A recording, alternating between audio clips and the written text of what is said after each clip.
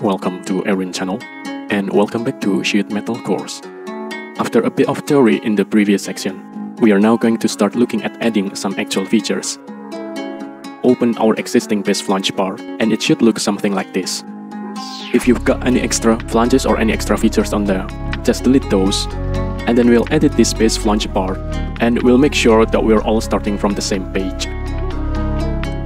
All we want is a center rectangle fixed to the origin, so delete any other smaller profiles within that, and then set the size as 200mm wide and 100mm high, just so we're all on the same page here. Then when that's done, exit that sketch, and we should just have a single rectangular base flange like this. Next, let's edit the sheet metal folder, and just double check that we've got a thickness of 1mm and a bend radius of 1mm. And then we can exit editing that feature. Bend edges called edge flanges are one of the most basic and common features in sheet metal. If we wanted to make this base flange into a box, then we'd have to add some extra bend up walls called edge flanges.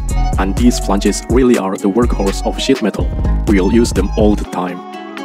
To add the edge flange, select the edge flange feature from the sheet metal toolbar, which is this one.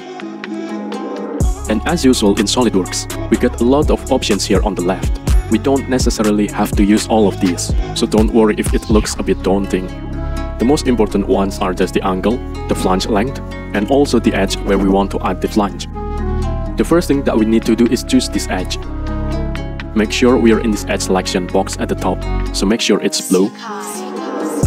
And then we zoom in our model and select one of the edges. I'm gonna select the short edge here. We should get a yellow preview.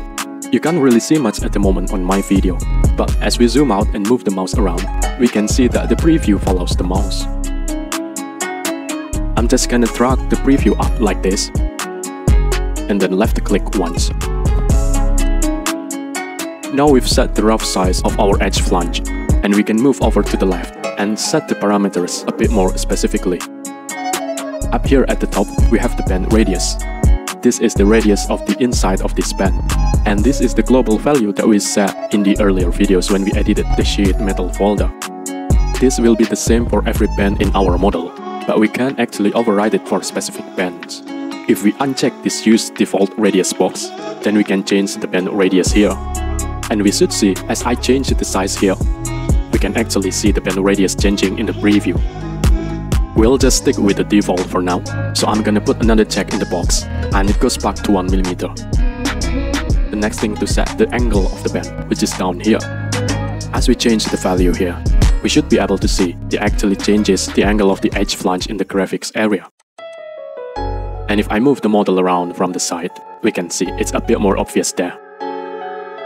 I'm going to put that back to 90 degrees. And then the next important parameter is the flange length, which is down here. As we change the value here, we can see that the preview changes in the graphics area. We can also flip the direction of the flange by clicking this reverse direction button. There's also some different options for the end condition of the flange.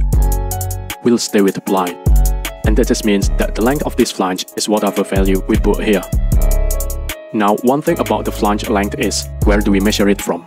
Depending on how we measure it, we'll get a different length. We have three options here, and hopefully you can see them sort of explained on the little icon. The first one is called the outer vertical sharp, and as we can see from the icon, this measures from the sharp corner where the outer face would be.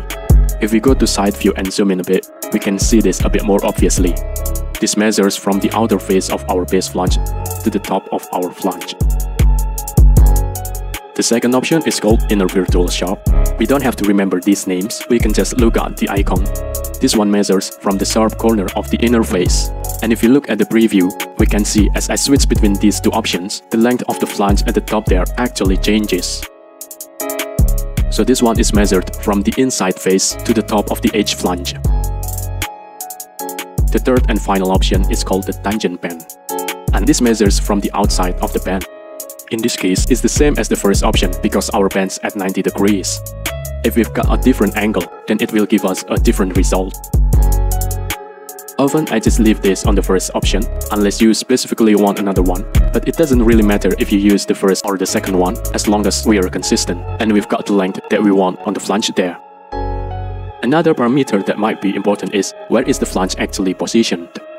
Do we want the material inside or outside the base flange? If we look at these icons, then we can see which of the options suits you best. And this really depends on what we're trying to make. Usually one of the first three options will be used. If we zoom in, we can have a closer look at how these work. So the first option here puts the flange material inside the base flange footprint. The second one puts the flange material outside of the footprint of the base flange. But actually we can see because of the bend shape, some of the bend area is still within the base flange. So the third option, bend outside, means the entire bend is added onto the base flange size. And these final two options are only really used in specific circumstances. So I'd recommend sticking with one of the first three, unless we want to use the others for a very specific reason. And down here we've just got a few more options that we'll cover in more detail later in the course. We can set a custom bend allowance or custom relief type. For now, let's just set a 90-degree bend.